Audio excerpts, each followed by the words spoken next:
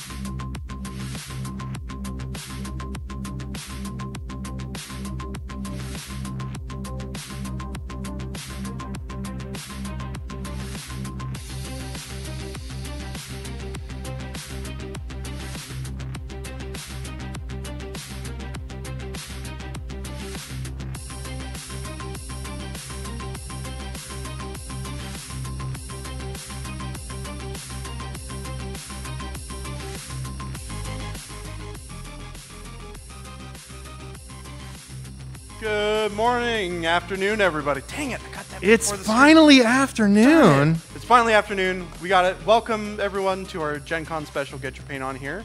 Welcome back to everybody who has tuned into the show before, and welcome for the first time for anybody who's tuning in for the Gen Con stream.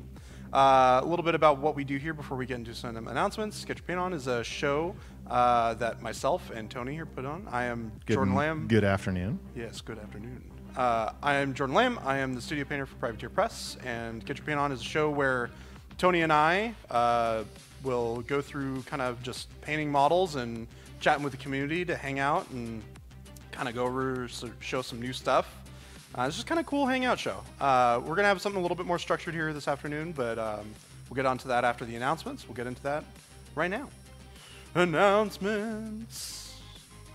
So, Mini Crate. Let's talk a little bit about Mini Crate. For those of you who do not know what it is, Mini Crate is our monthly subscription program where you can pick up sweet sculpts, one-off sculpts for various different IPs. Our main Mini Crate line is the Iron Kingdoms, which is for our War Machine and Hordes game. And you get alternate sculpts of characters within that. Our Savage Mini Crate line, which is the one you see here, is Heroes and Villains from the Robert E. Howard universe. This one is Conan the Savage. He's available through August 12th. You can subscribe to get him and other models as well. We got the Legend of the Five Rings, L5R. A lot of you may be familiar with this IP. We've got Yoritomo, who's available through August 4th, and the Sheikah Spear Dancer, who is our VIP exclusive bonus model. We have a VIP service where if you subscribe for 6 months, you get the VIP model in addition to the 6 monthly models that you receive during that 6-month time. I love his hand weapons. Yes, the model's dope. Oops. Oops. Wrong Tony, thing. There we go. Rusty. Hey. Rusty's been a while. I got a lot of buttons and switches and things over here. For our standard mini crate, we've got Gore 10. Who's a sweet mechanical resculpt of Gorton, our everybody's favorite dwarf, or not favorite, but who knows? We'll figure it out. And then we've got Double O Debray, who is our VIP bonus mini, who started in February, which means that both of these models are ending very soon. So this is the last month to get Double O Debray, and subscribe by August 19th to get Gorton, before he goes away forever. Bye-bye. Into the ether.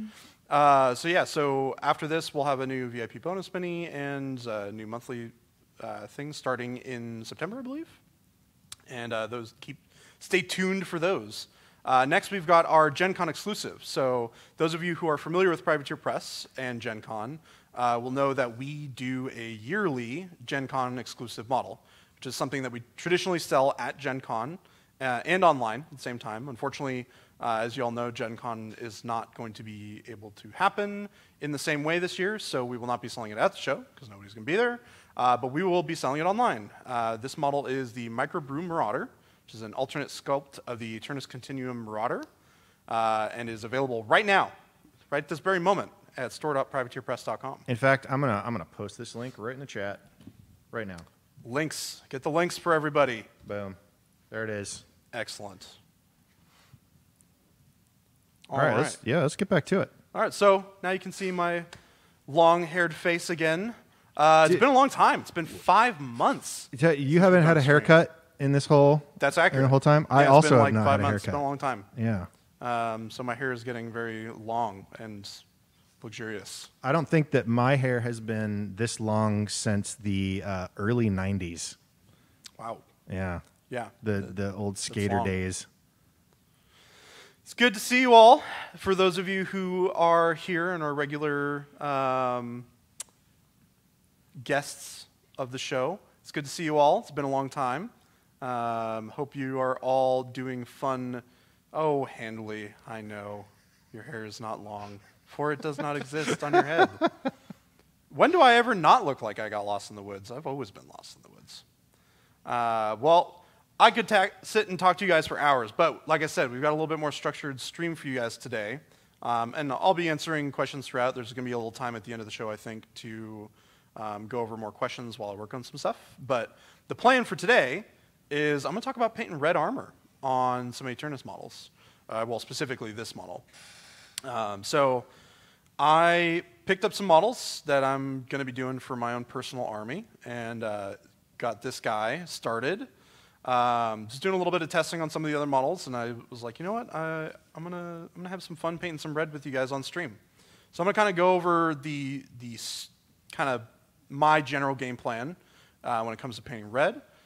For this model, what I've done so far is I painted or I primed rather in black. Excuse me. Woo. Had a black base coat with primer. I managed to find some random kind of rusty orange-red primer, which I did over it. I was hoping, because I was originally going to paint these guys yellow, I was hoping that it would work as kind of like an orangey undertone, but it ended up being a little too red, so we're just going to go for red instead of yellow, which is a shame, but we can make it work. I mean, we could probably make this work for yellow, but what the heck. We'll go red.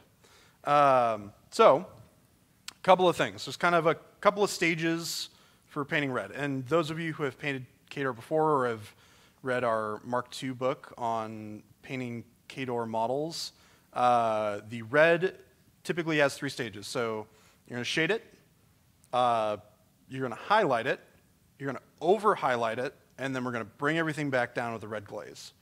So the game plan here is I'm going to pre-shade with a couple of colors, or not going to pre-shade, excuse me. I'm going to shade with a couple of colors. We're going to go in for some highlights, and then we're going to do some extra highlights to really make things pop. And the reason we do those extra highlights is because when you do the glaze, it's going to bring everything back down together and kind of tone down those highlights quite a bit. So you'll see that once we get to it. I'll go back over it again, but we're going to start with the red right now. This is a good time while I get started with these first colors. If anybody's got any questions. Yeah, hit them up. Jordan, what colors are you going to be using, though? Can you show those up on the camera? So put them in your palette? I'm going to start with some Khador red base, which, because I've already got a kind of a red base color on here, I'm just going to go with a decent red to start with. It's a nice benefit of having like a pre-shade on there or pre-layer of color. You can kind of cut out some of the highlighting process. Did you go over the colors that you used on the base coat for them? Yeah. So basically all I did for this metal, by the way, this is two things. I did a base coat of cold steel, and then I took muddy wash and I washed the whole thing. That's literally it. That looks great. Yeah, it looks awesome. Nice and simple. Yep. What I did is I did mix in a little bit of mixing medium into the muddy wash to kind of thin it a little bit and give a little bit more opacity, so that it would give a little bit more of the shine. Jordan, how are you? And did you know you kind of look like a young Keanu Reeves? That was not my intention with the hair, but I can definitely see where I'm getting with that. I told you it looked good. Yeah, he did say that it looked good. I'm gonna keep going too. It's not something I'm getting rid of right away.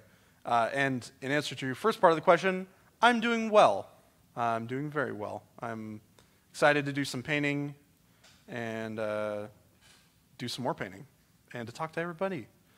Do we have the studio scheme blah, blah, blah, blah, for Moorgrave picked yet? And if so, what is it? No, I do not.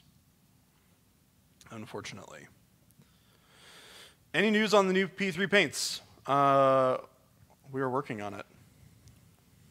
New news to follow, hopefully, maybe, soon. You will hear news when I have news for you. All right, Jordan, I'm going to ask you to center up, though.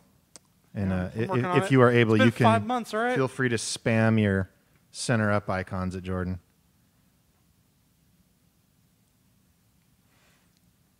So, Tony, have you painted any Warcaster models yet?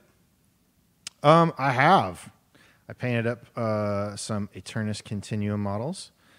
because I am a convert. I realized that the ISA, the Iron Star Alliance, a little heavy-handed for my taste. So we're going more of the scary, shadowy, cybernetic street punks faction. And also, if you look at this Warjack in front of you from the Eternus Continuum, I think it's clear who the best faction is. Because mixing in a little bit of Scorn Red because this Creative Red highlight, or Creative Red base, excuse me, is a little too bright.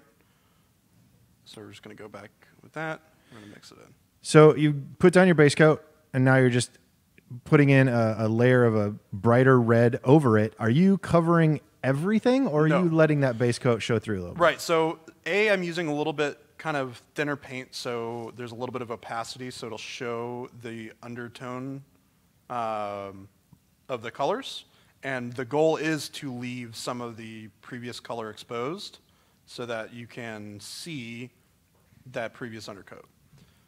Even if you don't want to show the undercoat, it's still nice having it because it will build, like when you paint a light color that's brighter over a color that's similar to it underneath, it's just going to get better coverage and it will look better. You're kind of just building the same color over it kind of in different values of brightness. And I'm going to go fairly quick here. There's no need to be super careful with it. We'll get into the more careful bits later. Sorry, I'm going to try and push this into the camera for you while I got this upside down. I'm not sure what color I want to do the glow yet. It's still yet to be decided. If you guys have any good suggestions for that, let me know.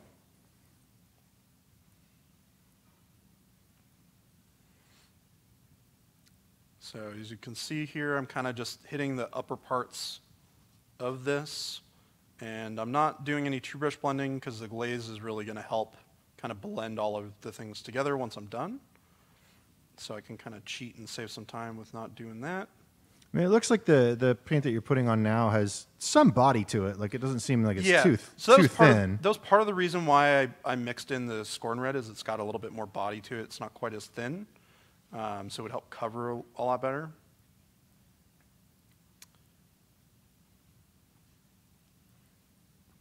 This is part of the reason why I decided to go against the yellow. I was hoping that this undertone like primer that I had at home would be thick enough or would be bright enough that I could go with yellow over it. Basically paint orange on top of this kind of rusty color. But unfortunately, it just wasn't quite bright enough. It was a little too dark and a little too red for things to show up very well. So we had to go a different route, unfortunately. Fortunately, though, red looks sweet. And Eternus in red is a cool color scheme. Now I'm going to kick you a really obviously dumb question or setup question, but is there only one way to paint red, Jordan? No, there's all sorts of different ways you can paint red. There's infinite variations to red. I'm doing a more traditional kind of Scorn Red, or not Scorn, Khador Red, which is easy because I was just painting a bunch of Khador Red earlier, which I can actually show you guys really quick. I got a couple of cool models to show you. For people who have seen our more recent Kickstarter, the Riot Quest Kickstarter, there's a couple of models that I have today to show you guys from the Kickstarter. Riot Quest Winter Wonderland. Yes, Riot Quest Winter Wonderland. So these are not the base set models, but this is Bulkhead. It's one of the add-on models for the Kickstarter there. Wintertime Wasteland, Tony. So this is kind of a tongue twister.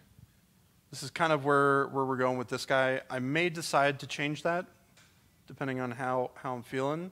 I might mix a little bit of magenta into it and use that kind of to give a little bit more alien color. But this is like a great example of like what the red will look like once you've got all the glazes on there as well. Did I say Wonderland? Yes. Oh, that's what happens. So the other one we're going to save for later, you guys. So stay tuned for other cool things. Gonna pop open some Murderous Magenta really quick, because now that I said it, and Murderous Magenta is like my favorite color that we make, or one of them. We're gonna see what this looks like. Yeah, I'm curious to know too. That is not a color that I would have immediately gone for. I might use it as like a shade to kind of. Oh, wrong cam, Tony. There you go. I don't know. It was you the can wrong see it, one. See it in the shadows here. This is kind of cool. I like this. There's a lot of like trial and error that you can do with painting your various different models as well to see if there's anything you like. I'm going to keep going with this, and we're going to kind of go from there. This is more of a process video and less of a exact recipe, although we can kind of go over an exact recipe at the end once we're done. But I'm actually curious to hear from our chat if what are recipes for red that you like to paint. Do you have go-tos? Wonder if there's a ways that you like to consensus experiment? here. Yeah. Capitini says, Murderous Magenta murdered my black T-shirt and a pair of black jeans last week. Sounds It's about like, right. yeah. That'll happen. I hate to say a lot of P3 paints have murdered a lot of my clothing and maybe some carpet as well.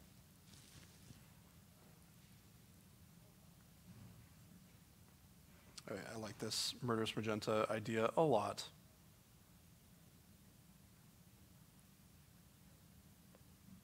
So we're just going to get in here. Some of that. Kind of hit it, put it in the shadows. Yeah, I like that color. That's really nice. And like I said, I wouldn't immediately have gone for magenta. I would have gone for something, probably traditionally more dark. Yeah, I mean, we're going to go with a little bit more shades after this. We'll probably do like a beaten purple, like deep shade for the armor.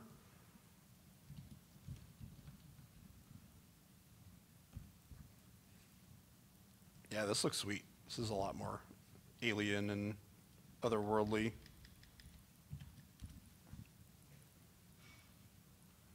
Hungerford says he likes to start with a dark auburn or brown as a base and then work up red from there. Yeah, so that's kind of what we're doing, right? Because that undercoat is very like kind of earthy, brownish red tone. Right. Now you could also start out with a very dark undercoat and completely work higher, or a very light undercoat and work darker. Oh yeah, definitely. Yeah, like there's so many different ways you could do it. You could start with like a really, really bright red and kind of shade everything down in various different colors. You could use green to shade red, which is a very, very good thing to do because they're complementary colors.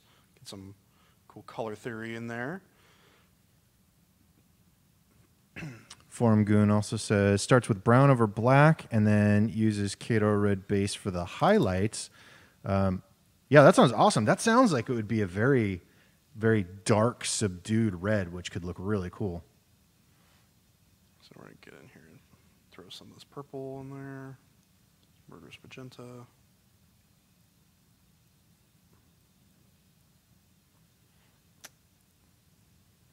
Yeah, I like that. I like where we're going with that.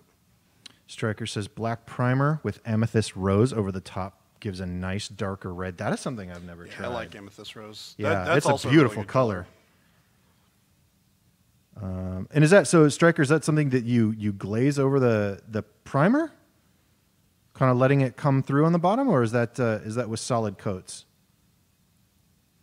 And a 90J standard is Kador red with exile blue shade. Exile blue's good too. I like that. We got That blue and red thing going on. Yeah. And there's another kind of the coal black, which is kind of a blue green. So that's like right in the middle of of using a blue or green for the shade. I thought about doing coal black for this. I might mix some beaten purple with some coal black for the final shades. Probably a better place to go than just beaten purple. I think it'll have a little bit too much saturation. So it'll be a little too bright or too intense color. I want it to be a little bit more desaturated. There we go. Fangoud Wad? Sorry, I apologize for butchering anybody's name in chat. But they've said, I've tried the P3 red recipe, I'm assuming red, several times, but usually destroys the highlights during the glazing step. So he wants to see how you do the last step to keep those highlights. Yeah, if you remember when I was talking a little bit about kind of the general game plan earlier, you want to over-highlight. You want to make your highlights really, really, really stark because like you're talking about is if you don't make them too bright, when you glaze over it, you lose and wash out all the highlights that you've previously done. So to counteract that, you have to go really bright with your highlights, and that will help kind of get rid of that problem.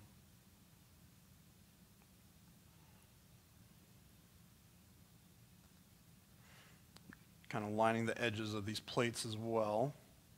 Give some of that reflective look. I want this armor to shine a little bit. Might dirty it up a little bit later, but just kind of getting that core color on there for now.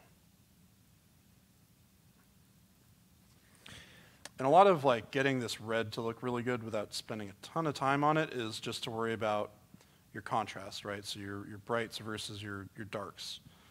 And you want to focus on kind of showing the shapes by having kind of the edges of things be bright and then kind of the curved parts of it be a little bit darker. Hit the top of this with that. And I'm going pretty quick. Get in here, get some more of this bright red in there. Hit some back of this. And the glaze is going to help kind of tie a lot of these colors together as well. So let me get some more of this darker scorn red mixture here. In fact, I might go more pure scorn red to mix in. We'll put that right in here. I keep missing you going to the palette. It happens so quickly. Sorry, yeah. I've been... I've got the three kind of colors on there. If you want to go back to the palette, you can see it here.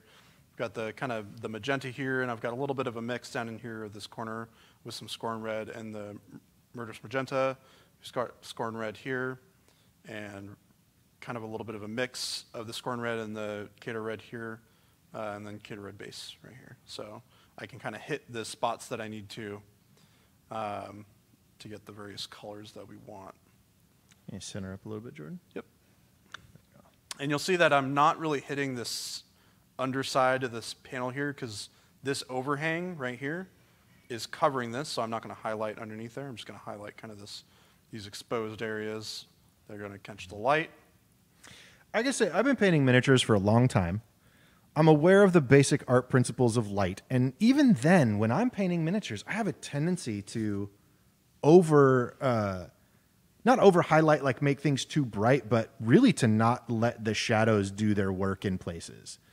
I don't know if anybody else if that's common for anybody else either, but man, when I'm adding those highlights, I just want them to go everywhere. It's hard to leave the shadows alone, even when I know they should be left alone. Yeah, it can be tough. It's definitely something you have to like train yourself to not do, and kind of like let the shadows speak for themselves and have their own kind of identity in a sort of way. Because you don't want to lose all those cool colors that you've put into the shadow, right? Like it's an important part of the colors that you painted. This might be a little overexposed, Tony, this camera. Is it? Let me see if I can. It's let me pretty see if I bright. can knock it down on this end a bit. Yeah, that's much How's better. that? A little better? Yeah, that's much better. Yeah. That more accurately represents what's going on.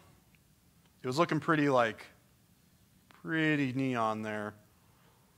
It's not quite there yet. But I mean, even that, like, just a couple minutes of me doing that quick shade and highlight, you can already see like a lot of definition in here. Yeah. It's starting to pull out. They're starting to look more three-dimensional. So we're just going to grab some more Khador red base, and we're going to start really kind of pushing these highlights, right? So we're going to hit the upper raised edges where the light's going to hit. So we're going to go here. I'm going to bring this down. So this no longer Top has part the of Scorn this. red in it. This is Correct. pure. This is pure Khador red base.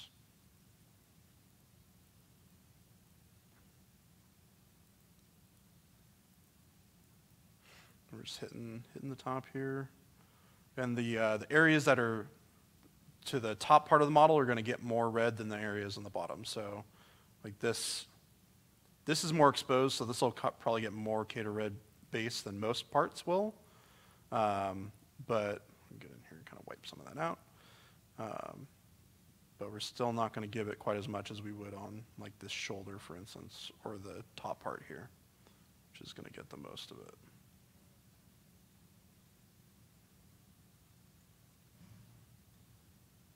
We're going to get some in there. Going to get some on the face.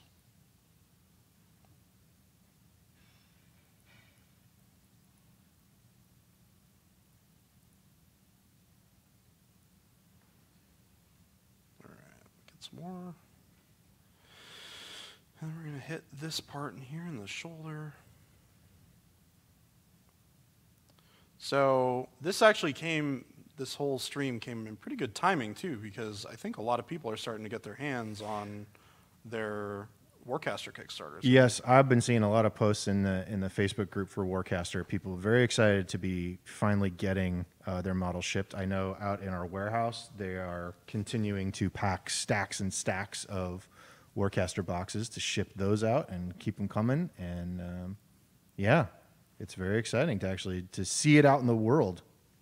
Show of hands in chat, who got Eternus? Anybody out there pick up a Eternus starter set? Everybody should be raising their hand right now. If you said ISA, we can still hang out. That's all right. ISA is pretty cool. I like ISA a lot. Voriel got theirs this week. Nice. Anybody start painting theirs yet?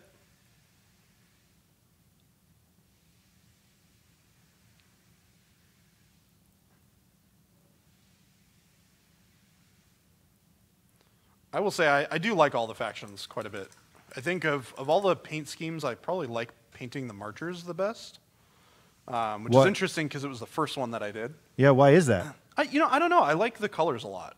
That kind of like really kind of sickly greenish yellow color for their armor that kind of goes into that more sandy color is really cool. I like painting it a lot. And that blue is a lot of fun to paint for the glow. Center up, Jordan. Sorry. Thank you. Yeah, if you're new to this stream, that's part of what I do when I sit here. Is I pretend to talk to Jordan, but it's mostly so I can yell at him for not being on the screen.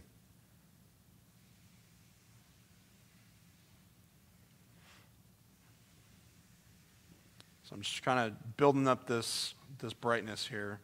This is probably the most time-consuming part, is kind of building up this brightness of this particular layer. Once you get some of that, that value up and you get things kind of nice and bright, those further highlights become a lot easier because you've got a bright surface to work with already.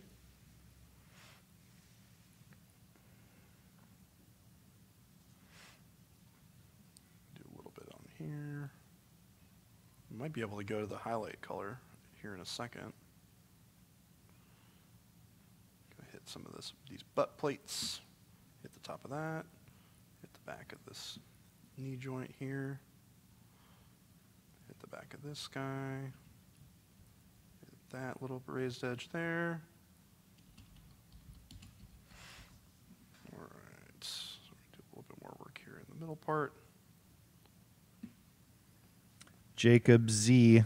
I was totally thinking red as well for my Eternus Continuum army. Nice. I mean, red just looks. Here, let me red just do all looks the legwork so you can see fantastic. if you like it. Yeah.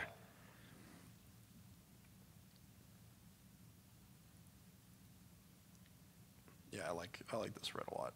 That Murderous Magenta was a good choice. I think so too. All right. Well, let's push a little bit more of the shadows here. Let's see what this looks like with a little bit more shadowed. So tell me what you're going to do with your shadow colors. What are you thinking? We've heard greens, blues, blue-green, purple, and brown have been the ones that have come up in chat that people seem to like to use as their go-tos. For their bases for red? Yeah. Nice. So this is a mixture of beaten purple and murderous magenta. Okay. You center up on camera. Yeah. Sorry, I'm at a weird angle here underneath the model. Kind of seeing what's going on here. Yeah, I like this a lot.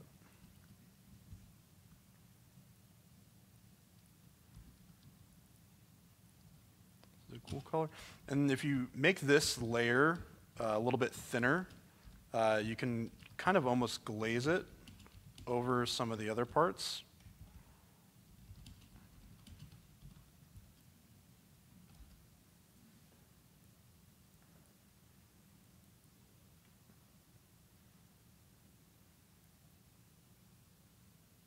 Get some of that underneath the knee, over there.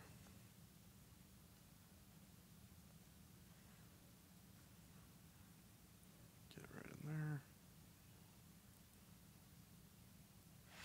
And then I'm going to clean up all of this metal eventually. I got all the base coat on there, so it's mostly painted, and I can go back in and do the highlights and some shadows, maybe some washes to kind of change the color up a little bit, but we'll do that at another time, because today is the paint red stream. All right, so I like where that's going. Let me hit the shadows under here, because that hasn't really been touched yet. A little bit right there, a little bit right there, a little bit right there.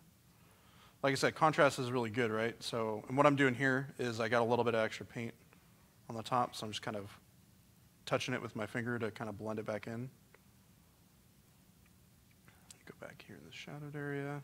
Now, is this your final shade, or are you planning to go This is darker probably, than this? You know, I'll play it by ear and see. I think for right now, this is probably good enough for the stream. If I were doing like a studio model, I'd go a little bit deeper. Yeah. And darker. But it doesn't necessarily need it, right? Well, you can always play the contrast game too, since you know you're going to go brighter. By definition, when you start adding more lights, it's going to make that purple appear darker. All right, so let's go with some Kato Red highlight, which we're going to mix into our Kato Red base. Let me get some more Kato Red base wherever it went. There it is. And this is basically like a nice orange color.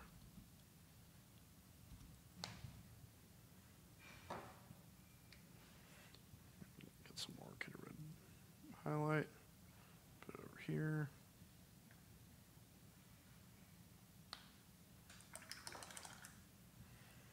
All right, so let's completely get all the water out of the paintbrush, because I don't want to water this down any more than it already is. I want to keep this rather thick. And we're going to go in and start putting some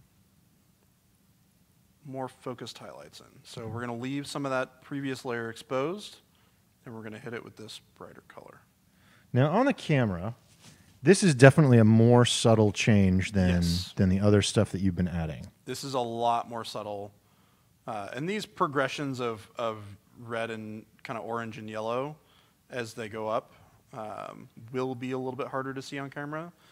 You'll definitely notice them, but it will be a little bit more difficult to see. I can try and just skip this step, see if we can just push the brightness up. So this is just pure Kato Red highlight with just a touch of the Kitarid base in it. Actually, Jordan, if you can shift your hands over to your just a touch. There you go. Yep. Now you'll center up. So, building up that orange. Oh yeah, see, it's already starting to show up real well. Yeah, there we go. Okay, let me see if I can. Do we have a dry palette around here, Tony? A dry palette? Yeah, just like a well palette, something that doesn't have water already in it. Perfect, thank you. So, for something like this where I want to keep it really thick, the wet palette tends to. Do you just want to put that on Oh, yeah, right on the put it on put it on the wet palette? I'm just going to mix it in one of these wells so it doesn't get extra water that I don't want in it.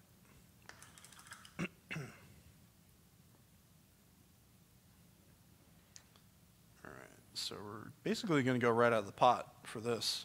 I'm just going to get a nice smooth coat on my brush, and we're just going to kind of poke it into the highlight areas where we want it.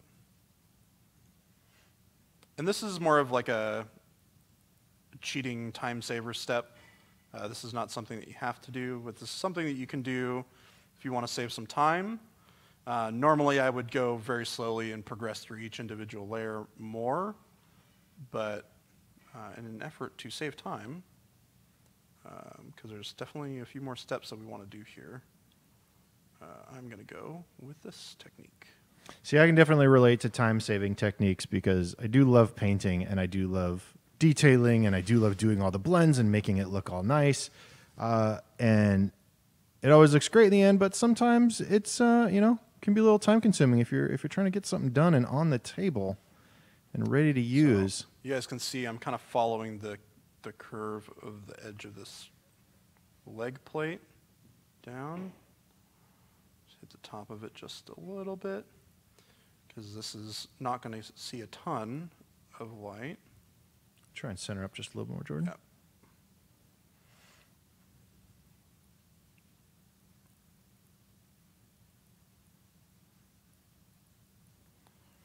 So, and this is largely creating that contrast that we were talking about. So this is pushing those highlights to kind of define the edges of the plates.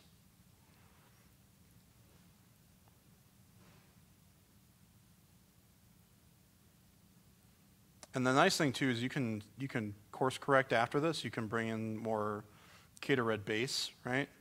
And you can kind of feather a little bit of this orange out to kind of tone it down a little bit if it's too much for your liking, or if you don't want to do the red glaze afterwards. Hit the edge of this. So I'm using the edge of my paintbrush, right? I'm getting kind of a little bit more of the excess paint off, and I'm just hitting with the tip of my brush. I'm going along the edge of this panel to kind of hit a nice like line down there. Do the same on the inside of this. To the edge of this. Do this bit. Yeah. This is showing up better on camera. This is something you definitely want to build up a couple of layers of, because it looks a little muddy as is. And as you get brighter, it'll be a little less muddy. Orange over red is kind of we'll always have that first step where it kind of just looks a little muddy and kind of off and isn't quite nice and clean. But as you build up the opacity on the model, it will definitely get there. That's good to know. That is definitely something that I struggle with. Yeah, orange is a tough color. It's that first color where you're like, man, I think I'm ready for the orange, and then you put the orange on, and you're like, this doesn't look right. I'm assuming the same thing happens with browns. I mean, because that's another problem I have is doing any sort of reddish brown. Browns with aren't orange. too bad. It's definitely not as bad. You get it with yellow a lot too, right? It's kind of in the same wheelhouse as far as colors are concerned.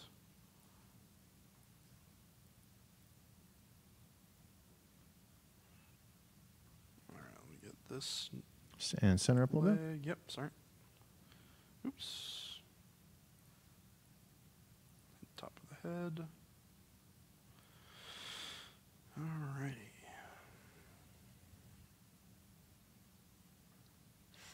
Also, orange doesn't cover very well.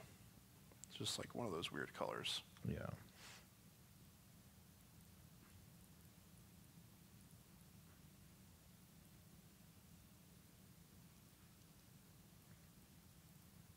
It's generally the reason why when I paint yellow, I tend to paint like oranges and browns and then highlight with yellow, because yellow highlights really well over orange, but not so much over brown.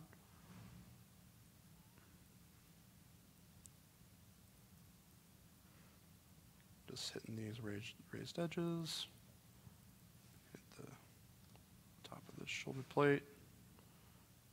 Top there. Let's get some lines in there.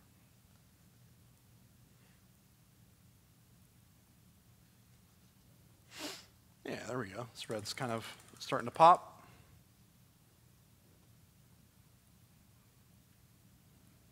Got a question from Hiticule. Speaking of yellow, how do you avoid leaving a ring where you applied the yellow for a two-brush blending over red? So if you're getting the ring, you're not working fast enough. So your paint's starting to dry before you start working with it. So you can add a little bit of mixing medium to it, or you can just try and work under the two-brush blending to try and get a little faster. There's all sorts of different things that you can do. Center up, Jordan. Yep, sorry.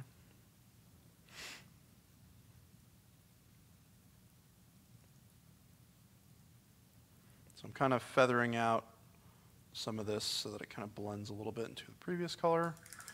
And then I think I'm just going to go to the next color up.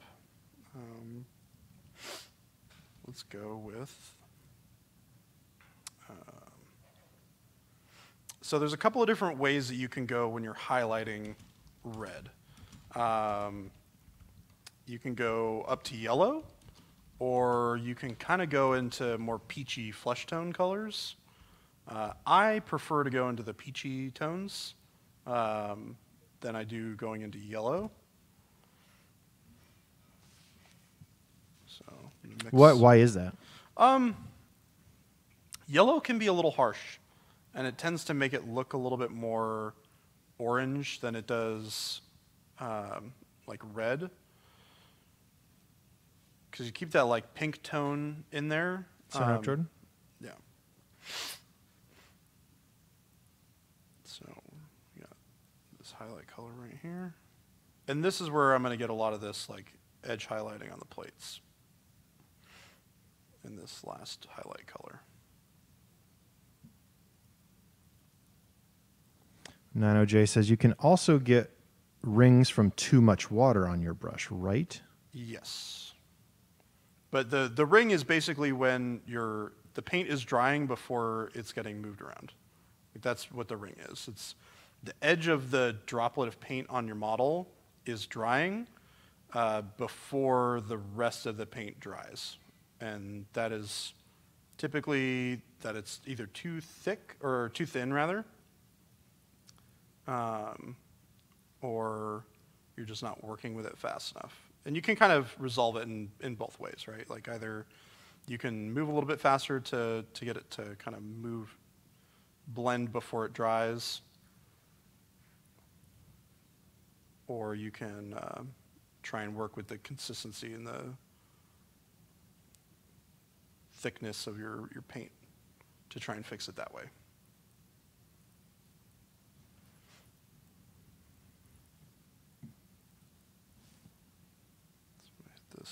This edge, and I'm not going to go all the way down on this one. I'm just going to take it a little bit of the way down, and I'm going to hit the edge of these plates.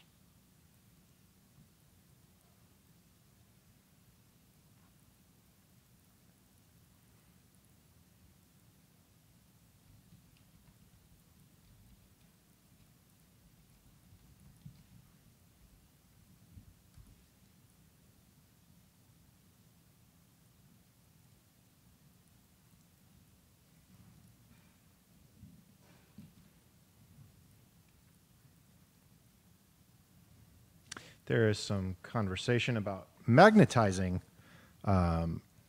Warjacks and I'm going to post a link in our chat to a video of physical engineer Brian McLaughlin showing how to magnetize Warjacks for Warcaster, because for those of you who might not know, the Warjacks in Warcaster have customizable weapon loadouts.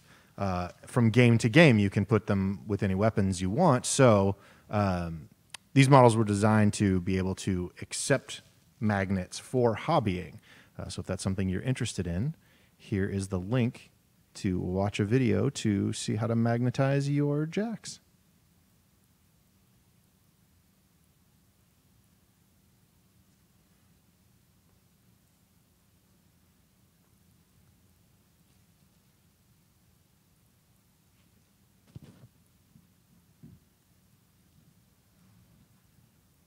Yeah, once you start getting the edge highlight on these panels, everything starts really popping, which is nice.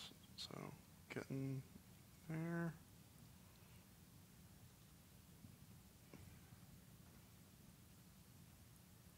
One little line at a time.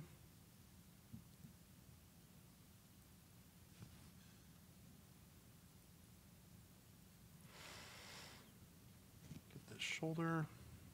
I mean, the other noteworthy thing is this is a 40 mil Warjack model. 50 mil? 50 mil. And you're making real good progress in the time we've been. We've only been working on it for a little over a half an hour, maybe 40 minutes or so. I'm gonna go back to that orange. Kind of get this a little bit more highlighted. So this is definitely not something that takes a ton of time. Yeah, on a larger model. The more time you take on it, the better the blends will be and all of that, right? Like that's in an effort of conserving time, right? Like we're skipping through a lot of it, but you're getting the large gist of the goal, right? Is to seeing all the steps in motion.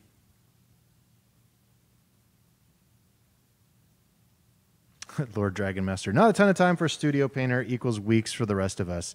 Yeah, I know it's not quite that simple. Practice and familiarity really help. Yes. But being familiar with the process is like the most important part, right?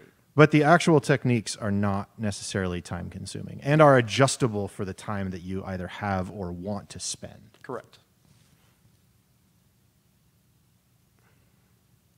See, now that is looking awesome. I love when that nice edge highlighting comes in there and brings out those details like that. Now, the other thing is, like, this is so especially for those ridges on that top pod. I would have wanted to, like, my first reaction would be to go in and make them darker, to pull them out. And once you started highlighting them, that's still an option, but it isn't something that needs to happen, that the highlights already make it. I mean, they brings out the shape, so you don't need them to be dark. Here. This is a little off topic, but I can go in here and kind of add. This is just black. I wouldn't normally use just black, but to kind of go in there with a little bit of a wash.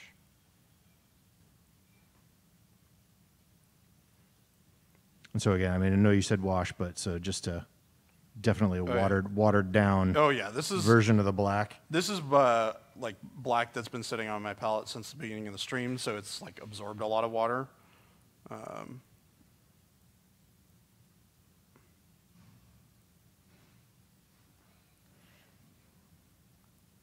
But I mean, yeah, I mean, it's just the more you push the brights and the highlights and the shadows, the more you're going to get this like really nice, clean color, right? This brush is pretty dead for doing this sort of thing, unfortunately. Let me get a little bit more of this.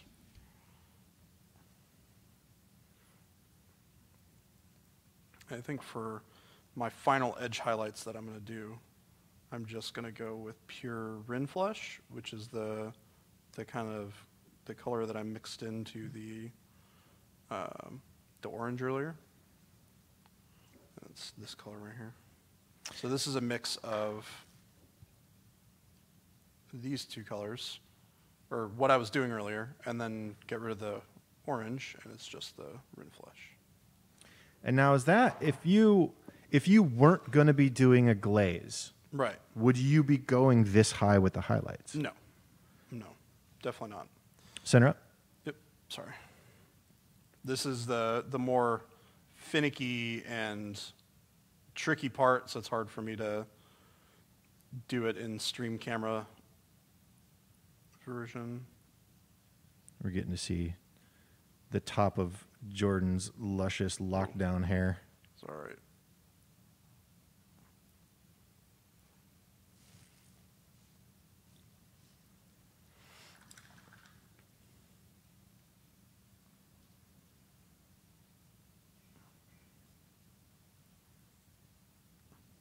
How are we doing on time, Tony? Yeah, we're doing good. We got about 10 minutes left. Okay. You know, if we're being strict to the hour, but of course we can take a little extra time if we want. All right. And finish up. Now, if anybody's got any other questions for Jordan, I know other questions have been coming in, but general painting questions, anything about painting red, or yeah, that's part of the anything you thing want, that we yeah. do here on Get Your Paint On. Is it's largely just a way for people who have questions or want to hang out can watch me paint and or ask questions about things that they're curious about, even if they're unrelated, right? Like, I'll answer questions about blue or teal or what have you, anything you want. It's just it's a way for us all to hang out and escape for a little bit and paint, right? Lord Dragon Master wants to know what size brushes you use typically. I Or use, what size brush that is so specifically. this is a Winsor Newton 0. So I typically use 0, 1, and 2 from Winsor Newton for my paint brushes, but you can use pretty much whatever. There was a little bit of a conversation here about you know, being able to paint fast and painting with speed, and there was some talk about how an airbrush will speed things up. Yes. And well, yeah, I did want Ironically to. enough. Yeah, I did want to comment on it and say that it's kind of a trick question because the airbrush will speed up your results, but it is not a replacement for not having speed skills for painting, because the airbrush itself is a tool that has a little bit of a learning curve. So if you've not used an airbrush, you're interested in using an airbrush or thinking it will speed up your painting, it will, but you got to put in quite a bit of time up front becoming familiar with the tool and how best to use it. So in the long term, absolutely, but it is not I would not say a buy airbrush, sit down with it, and then immediately have quick fix results for speed. It also has a very particular style of look that it achieves when you paint with it. And if you're a fan of that, then perfect. That's exactly what you're looking for. But if you are not a fan of that, then it might not be the best route for you. It's just another tool. Yep. Put it in the toolbox. Pull it out when you need it. Stryker would like to know what's the best way to do a metallic blue. Now, Stryker, are you talking about an actual metallic blue using metallics mixed in with blue, or are you talking about how to do a shiny reflective blue? Yes, that is a good clarification, Tony. That's an important thing to distinguish there. Just Hanley wants to know, Jordan, do you consider your new hairstyle flouncy? Flouncy? No, that's not what I would call it. It's a style, for sure. Not sure. Aspirationally flouncy, perhaps. Sure. Not sure what flouncy means. Not sure I want to know. I know what Jeff means. Then Tony, as somebody who's in the room and can see it firsthand, would you consider it flouncy? No, it's on its way. If it wants to be flouncy, it has the raw material, the moxie, if you will, to become flouncy.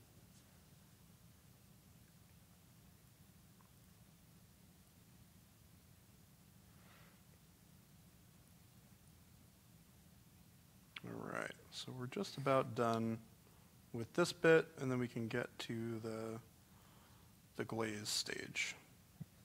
So Stryker did say he metallic mixed in with blue. So a great example of that would be the Defenders, or not Defenders. Defender X. X. Yeah, Excuse for me. guard, for Montauk. For guard, yeah. That is a hybrid kind of semi-metallic, non-metallic, or it's metallic. It's basically, so what I did for that color scheme is I mixed Meridius Blue with Cold Steel, 50-50. And I used that for the base coat of all of the blue kind of metallic, semi-metallic armor that they have. And then I highlighted with Cold Steel and I shaded with like regular opaque colors, so non-metallic colors. I want to say it was a black-brown or something. Yeah. So that way your shadows stay matte, and then your Yep. highlights are very shiny. Kind of helps sell the effect a little bit more. Yeah, and the cool thing about that is it kind of gives it a that cool looking metallic sheen.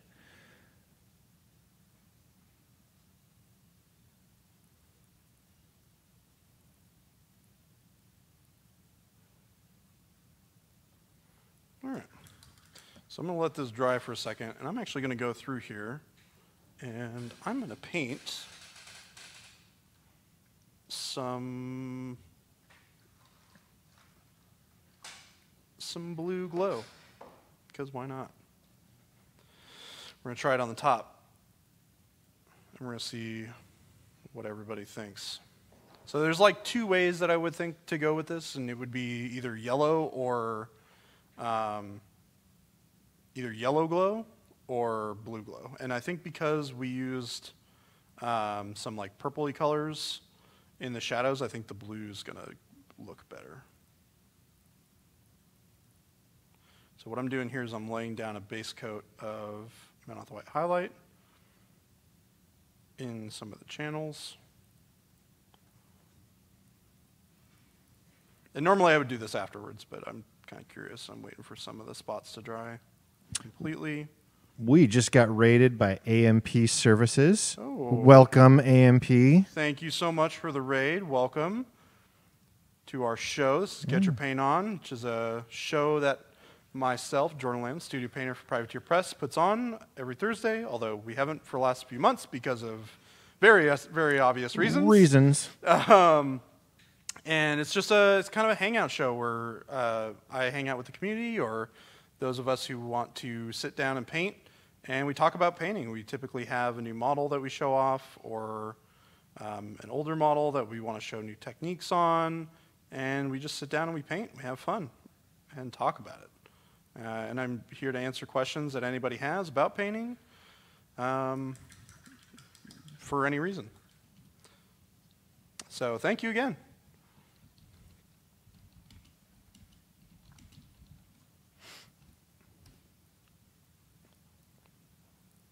Awesome. Well, thank you, Jeff, for reaching out, and thank you, AMP Services, for the raid. And welcome again, everybody.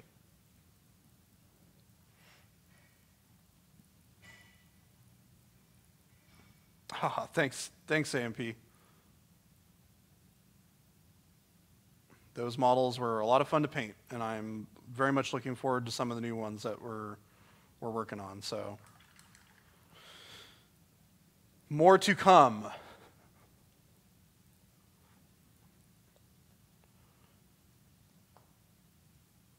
All right, so taking some arcane blue, we're just going to mix it in with some of this Menoth White highlight. We're just going to throw it in these channels here. And center up, Jordan. Yep.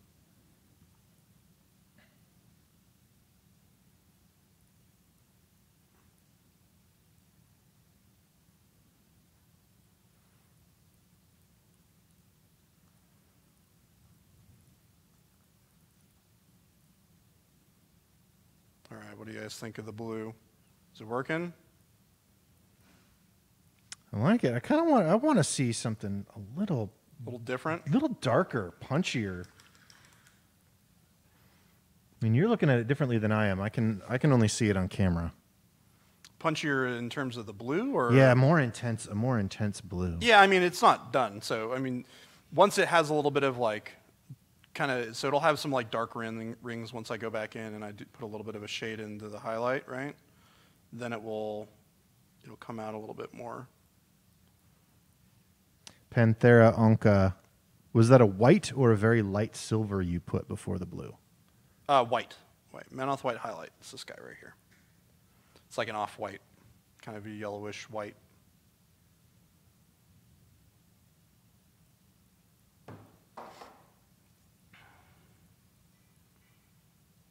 And center up just a little more, Jordan. Yep.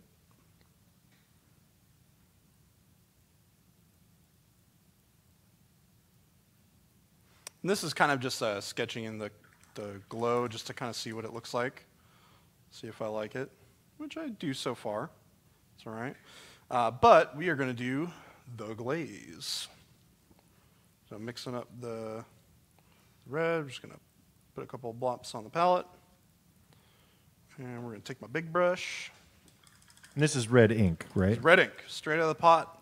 We're going to water it down a bunch. And by a bunch, I mean a bunch.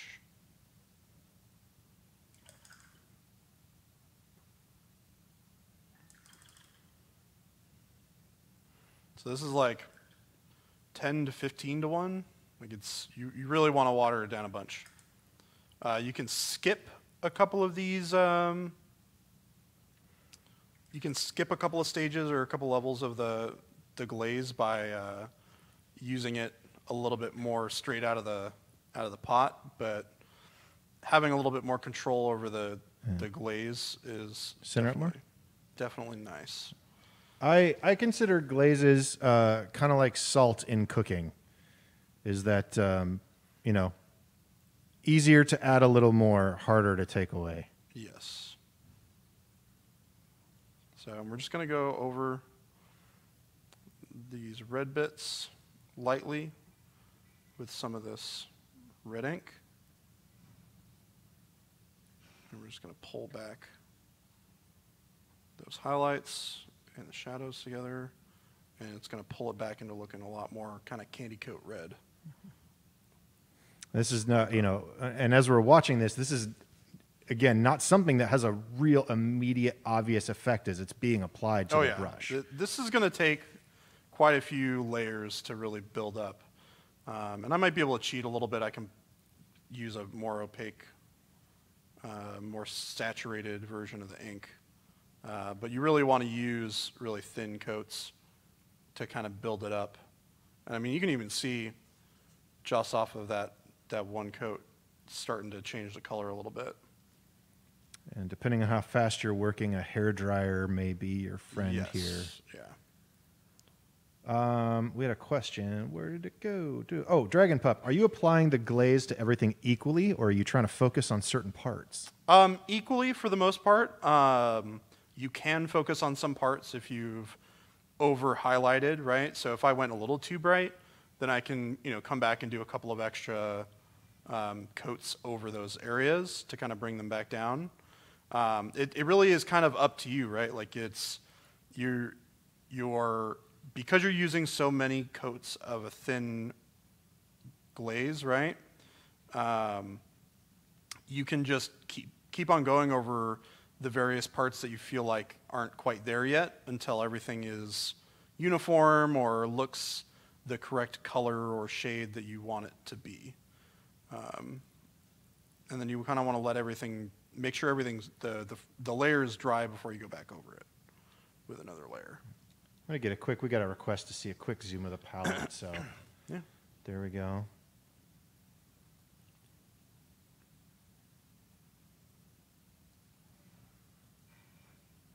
And 24-hour Gamer Geek, this is a question that Jordan gets a lot. Can you explain the difference between a glaze and a wash? Yeah, absolutely. So as you're seeing here with the glaze, right, I'm tinting the colors that I've already put down with my highlights and my shadows, right?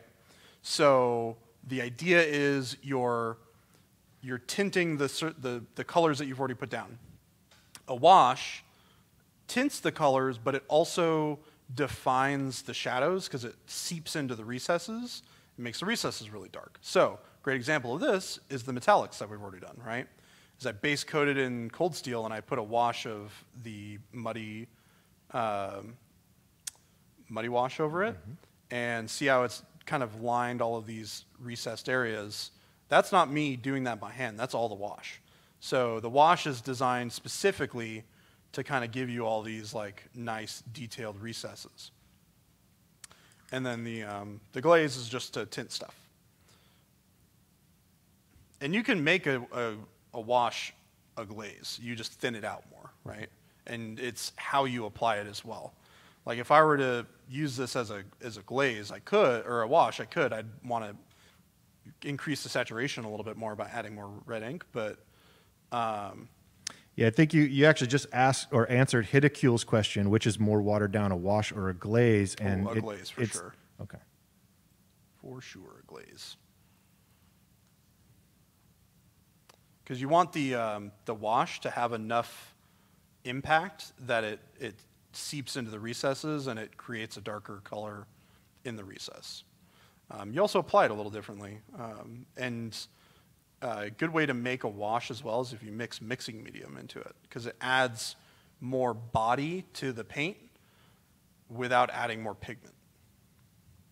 So it flows, yeah, it flows better, because like Hanley said there, the flow is a really big deal with a wash. Less so with a glaze. You want it to be very uniform and kind of just hit everything smoothly.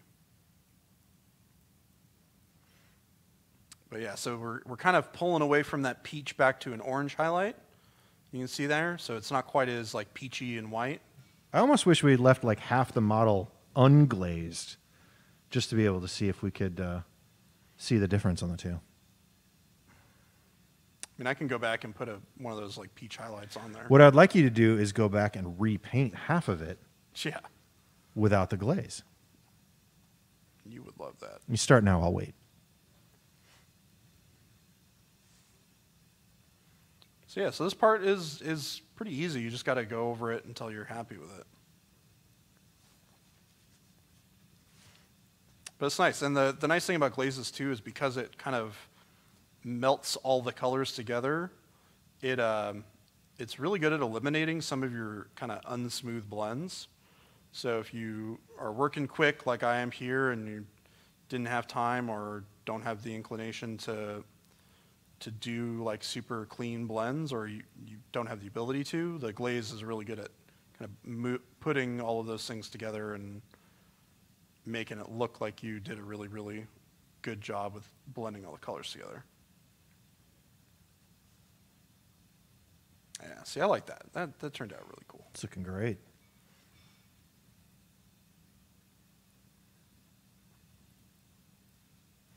So I'm going to let this dry for a second. And like I said before, I've got two models to show here on the stream today. So the first one we showed for everybody who was not here earlier, we've got Bulkhead from our new Riot Quest Kickstarter.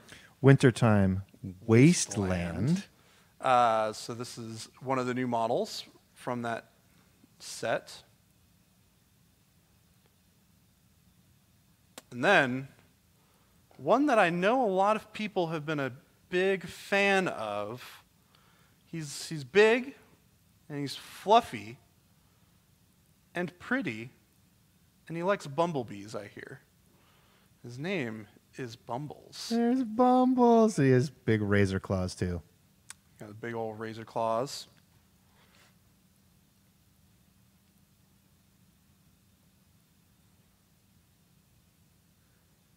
Oh, I'm digging the armor paint job on the back there where it's collecting all the rust.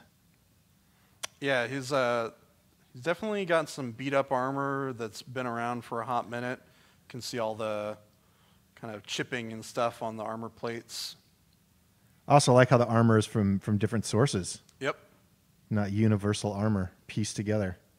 Yeah, this was a lot of fun to work on.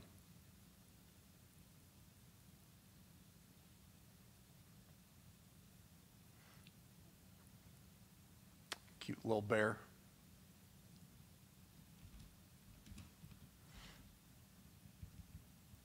Yeah, this was a lot of fun. I really, really like this model a lot. So yeah, so that's the second one that we had to show you here.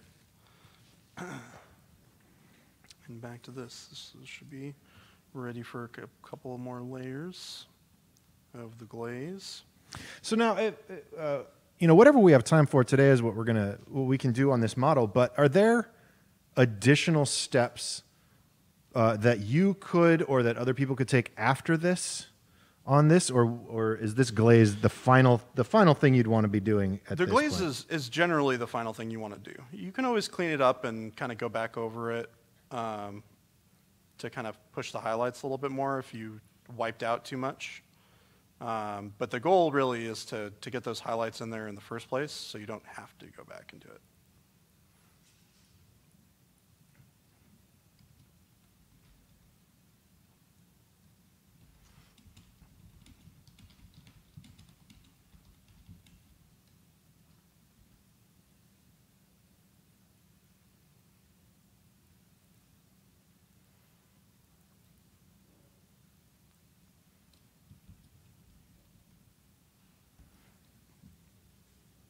Good night, Forum Goon. Thanks for hanging out.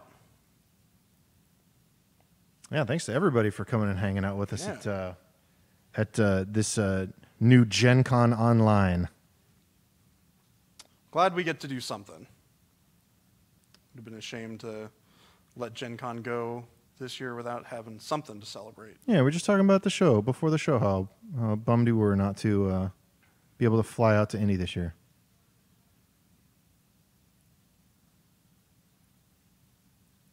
Yeah, we always love hanging out with all the community members and seeing everybody.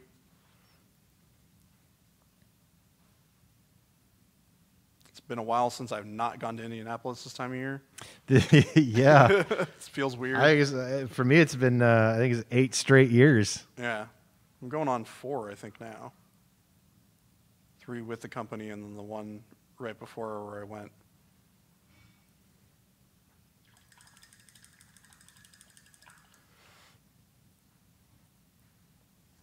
All right. I think that's pretty much where we can sit with this guy for now. Tony, did we have anything that we wanted to cover or that we haven't gotten a chance to go over yet? I don't think so. You showed off all of your show-off stuff. Sweet. So, yeah, maybe I think it might be just about time to wrap it up. Right on. Well, I want to say thank you, everybody, for joining us this afternoon. It's been great catching up with everybody and kind of going over things. Hopefully sometime in the relatively near future we can get back to streaming on a regular schedule. But thanks again for joining us, and hope you guys have a wonderful afternoon. And stay cool out there. I know it's really, really warm everywhere.